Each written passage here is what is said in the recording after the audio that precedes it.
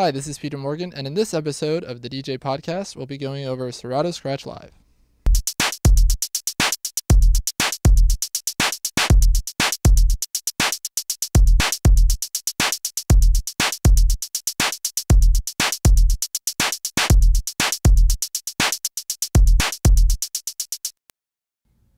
Welcome to this week's episode of the DJ Podcast. My name is Peter Morgan, and in today's video tutorial, I'm going to be showing you the new playlist feature that's in Serato Scratch Live version 2. So now we're in Scratch Live, and the first thing that we're going to want to do is make sure that we have the playlist feature enabled. So we're going to go into our setup, and under plugins, you can see that there's this Serato playlist option. We're just going to click Enable Serato Playlist Plugin, and we will also enable the live playlist feature. So let's get out of the setup menu and let's go into the history tab, which you can open by clicking on the history button. And you'll see that now there is a new button down here on the bottom that says Start Live Playlist. And what this is going to do is if you click on it, you will log in to your cerrado.com account and you can automatically update your playlist to the web as you are playing your set. Now it's important to note that you do need an internet connection while you are playing to use the live playlist feature. So if you have this is good if you're playing at a radio station or a house party where you can be connected, but obviously unless you have some sort of a 3G card, you're not going to be able to use this feature at a club. So we're going to click Start Live Playlist, and you'll see that it says this feature will submit play data from your history to your online Serato playlist and may affect sound card performance while sending. That's just because, if you have an older processor, maybe it'll use up a little bit more of your CPU. So we're going to click Yes, and you can see that it now is going to open up our web browser, and you can see I'm already logged in. So it says, this user is logged in. Are you that user? And say, yes, that's me. And here we go with our new live playlist. So what we can do is we can set our DJ name and we can say, what the name is. So we're going to just call this episode number. And you can see here you have different options, like what type of environment is it in.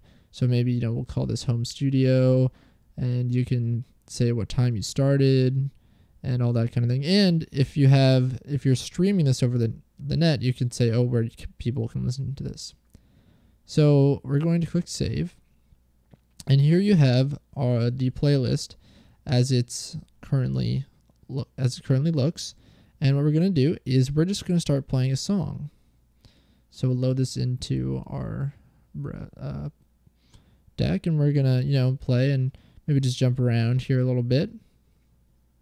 All right, and now we're going to just throw another song on, and then we'll just play this. Yeah, we'll play that, and we'll stop this one, and we're going to throw another one on here. And you can see that while this is happening, you have the information about what's going on with the live playlist happening right here where my mouse is. So we'll play this, and we'll stop this one. And if we go back to our web browser, you can see that the information is updated here.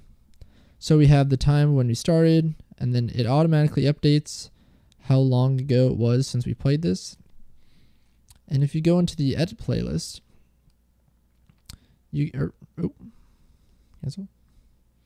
so let's say we've stopped, we're done, and we're gonna eject this. And okay, so now we want to stop our live playlist. We're going to click Stop, and it'll send it up through the interwebs to cerrado.com.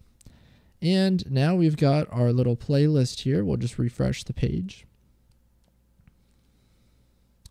And you can see that we can now go in and edit the tracks. So, we can see, this one didn't play very long. So we'll click Show, and, we can change the artist or, the title.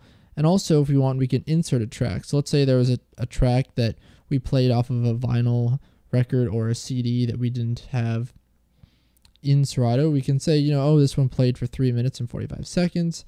The artist was Jammer, and the title was PBNG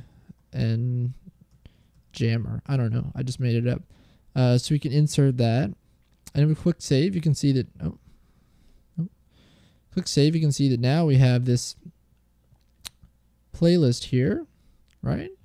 And that's all great and dandy. But now what if we don't have an internet connection? What if we want to, say, upload a playlist after we got home from a gig? Well, we can do a similar thing. So we're going to click on the date here that we have our playlist. And now you can see that there's this option under export that says Serato playlist. So if you've never used the export function for the history before, you usually get three options. Text, which just gives you a text file with your playlist. CSV, which is used in spreadsheet applications, or M3U, which is used for playing in a media application. It's just like a playlist. Well, now we also have Serato playlist. And if you click export here, you'll see once again it says it's going to be put online, and you just click yes, and it'll send it. And here you can view your playlist before it actually gets uploaded, and you click continue. And now we have our playlist here again. And you can go through and see, if you click on the playlist button, you can see the other playlists that you've already had or uploaded. So let's say we wanted to go and look at, say, this playlist, right? So let's say we export this one, and we'll click yes. And we'll click continue. All right, so now we have this second playlist, right? We can go to the playlist tab, and you can see now we have two playlists that we can click on. And if you want to share this playlist out with the world, we just click edit playlist. We'll click public. And, we can say like club XYZ or whatever. And we'll click save. And now we can simply take this link and send that to our friends, or we can put that with our mixes that we have online. That's it for this week's episode of the DJ Podcast. Join us next week for an interview with Denver-based DJ Trevor Nygaard. And don't forget to support the show by commenting, rating, and subscribing on YouTube, Vidler, or Vimeo, as well as liking the DJ Podcast on Facebook at facebook.com/thedjpodcast.